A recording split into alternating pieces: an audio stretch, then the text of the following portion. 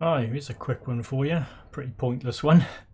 Doing Azura or whatever, Hero's Grave at level 1. All I need for this is a weapon with Raptor of the Mists on it and Margit's Shackle. Now what I'm going to do is a bit of a suicide run to get the Tree Sentinel armour. That's Raptor of the Mists. Lets you dodge his chariots.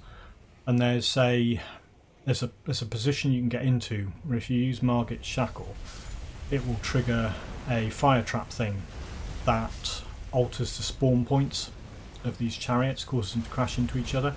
Yeah, that's where I mistimed the Raptor last time. So what you're going to do is run down the middle here, and drop into this hole.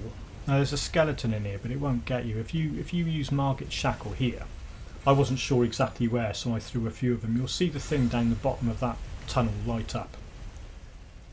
I think it's already lit up. Yeah, there it goes there. It spawned that thing. Now I could have stopped then, I got run over. So yeah, I mean, you either get run over or the skeleton kills you, but you get the Tree Sentinel armour and the Ash of War Holy Ground anyway. There you go. So yeah, best of luck equipping that stuff at level 1. but you can if you want. And then you can go back in and run around and collect whatever you want from in here now. That's the dagger with, yeah, so I thought I had a sacred thing on it. There's skeletons in there. If you've got something with sacred on it, you can run back around with some sacred stuff and take out the skeletons. But at level 1, it's a bit iffy.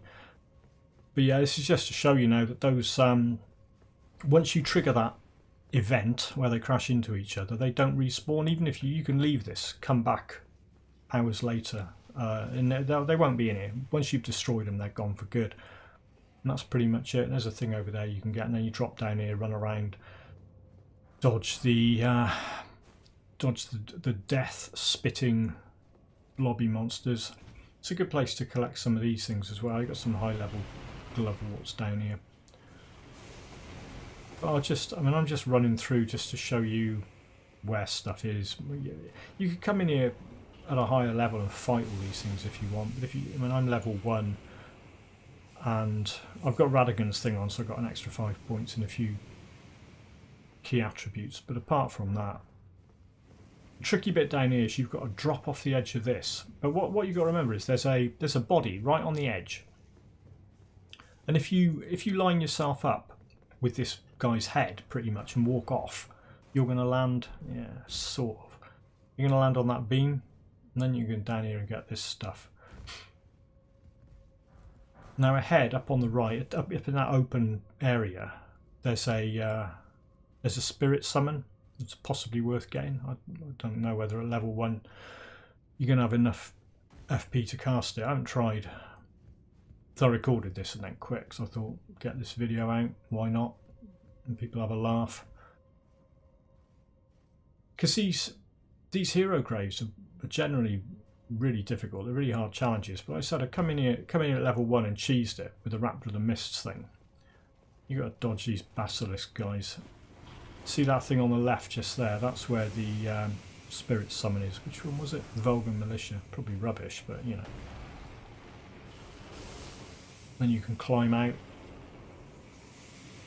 Yeah, don't forget that ladder. You try going back and you can't get out the other way. Well, you can go somewhere else on those beams, but this is a bit of a better plan. Because all I really wanted to do was come in here and get that Tree Sentinel armour that I can't equip at level 1. Well, I can equip it, but you know, puts me load over, way over heavy.